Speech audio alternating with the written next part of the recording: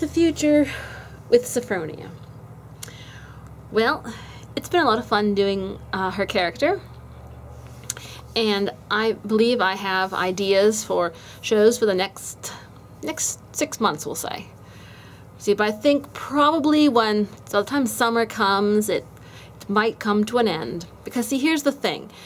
You notice how some TV series is they keep beating to death the same little theme. I mean, it's funny for a while, but then eventually it gets kind of old and tired, and I don't want to like keep it going so long that it becomes dull and cliched and stuff. So I'm thinking we'll probably finish it up probably along around May or June. But like I said, I have several other ideas for different characters in mind that I would like to throw out some series for them. But like I said, we've enjoyed doing the Sophronia, and I said I do have several episodes related to Christmas that I did want to do, and like I said, I just have my cards from all year just way too filled and backlogged.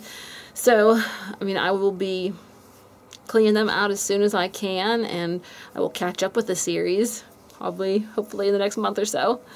But yeah, so I think we'll keep it going until May or June. And I have episodes for quite a few weeks to come. And I thank you for watching. And so I'm just thinking that by then we'll probably have exhausted fur coat stories. But I'm glad you enjoyed it. It's lots of fun making it. And so we'll see you next year. Merry Christmas.